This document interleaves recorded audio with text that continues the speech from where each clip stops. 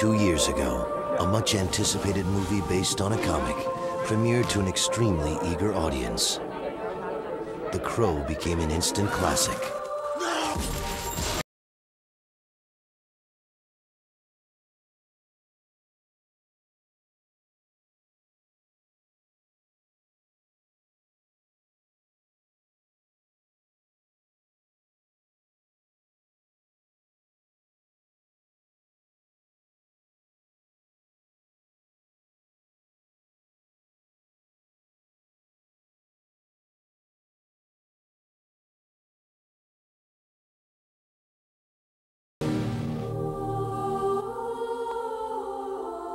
The Crow somehow tapped into a core audience that was usually ignored by Hollywood. And in the process, created an allegiance of fans that would forever remain faithful to the spirit of the film. Interest in the comic books of The Crow began to skyrocket to cult levels in the late 80s, and the attention of some of Hollywood's leading production teams were averted to the series. I really didn't think it would find an audience, but it did. For the initial couple of issues, I believe he was going out to only comic book shops at first and selling, 2,000, 2,500 copies, which was startling at a grassroots level. The buzz started to increase dramatically around the time of the third and fourth issues, to where people were vying to get T-shirts of the Crow, which were hard to find, and we would see people painted up in Crow makeup. A real cult had formed around the comic book. And so there certainly was a nerve that was struck right off the bat. I'm a James O'Barr fan. His art is great. It's the 1996 version of the superheroes. Everyone, kind of realized at the end that we didn't really need to change this, that everything was there to make a good film. The material was very strong, violent, very dark. And I assured him that I was not of the mind that this in any way needed to be softened for a filmic adaptation.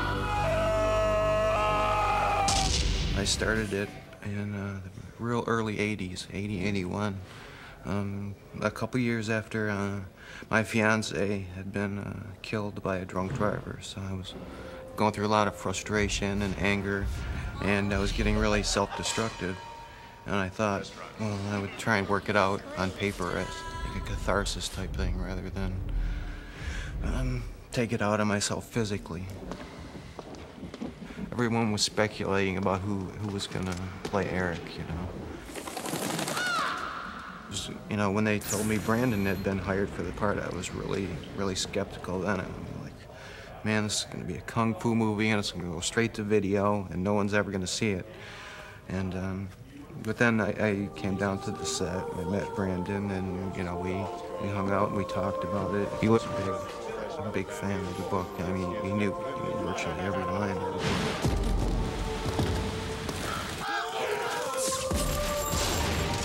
When The Crow opened in theaters in May of 1994, it was the biggest opening in the history of its distribution company, Miramax Dimension Films.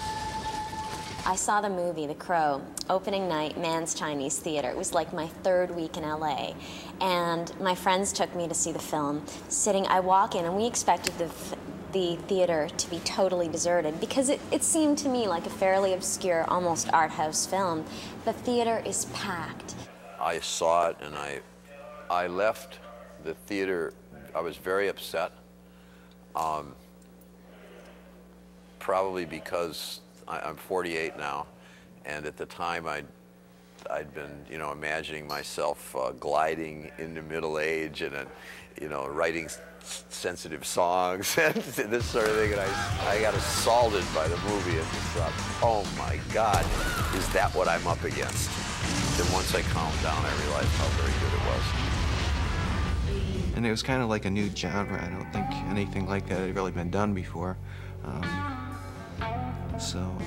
At this point in time, like 65 million people have seen that film, and I'm just, I'm dazzled by that. I think that a lot of the people that watch The Crow were the kind of kids like I was when I was a kid, who were maybe out of the mainstream for one reason or another, didn't They weren't the jocks, they weren't, you know, the super brains kind of thing. They were the kids that slipped between the cracks. And now, of course, all the studios are trying to tap into that, yeah, we'll get the Crow audience. I don't even really think of them as fans. I think of them mostly as like friends I haven't met yet, you know. With the success of the film, the soundtrack went on to sell 3 million copies, featuring platinum acts such as The Cure, Nine Inch Nails, and Stone Temple Pilots. Very often you go into a film and you hear songs you've heard many times before. And one of the things we feel so special about The Crow and The Crow soundtrack is that the songs are written with the movie in mind.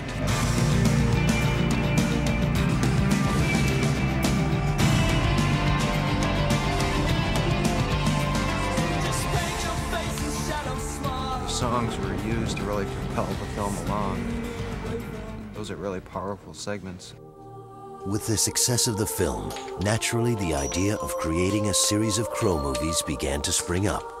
But just as tragedy was the inspiration for James O'Barr's original graphic novel, a new tragedy would overshadow any thought of continuing the Crow movie series. During filming while completing one of his last scenes for The Crow, Brandon Lee was tragically killed in an accident. With the enormous popularity of the film, an entire generation of fans had come to see The Crow as Brandon Lee. How then could the filmmakers continue the movie series? Well, a lot of Crow fans, I think, argued that we shouldn't have released the first film either. I think that the film was a great legacy to Brandon. Without Brandon, the filmmakers knew that his character Eric Draven would not continue, but The Crow would. And so I hit upon this idea that if The Crow could bring Eric Draven back, then it could bring somebody else back, and perhaps it had brought people back before Eric Draven. Then I hit upon this idea that there had been these kind of tortured souls going all the way back through history that had been brought back for one reason or another.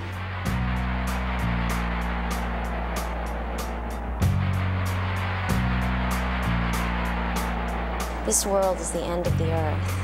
It's Edgar Allan Poe meets Trent Reznor. Medieval Gothic meets Geiger. And there are no rules in this world. Everybody plays by their own.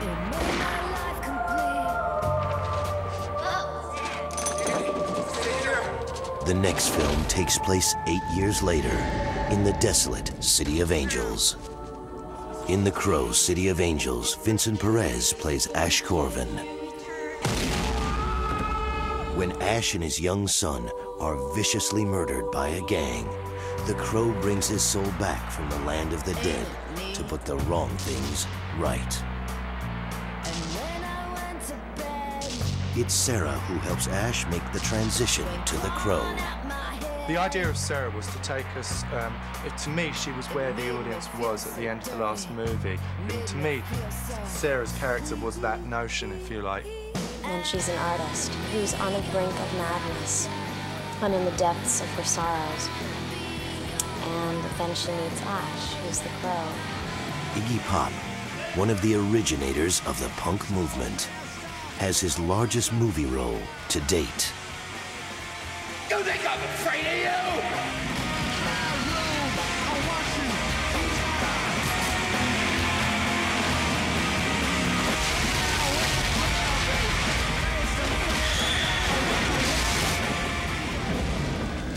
All the classic elements from the first one are in this one without really being repetitious. You know, whereas the first film was kind of like a nightmare, this one was kind of like a dream.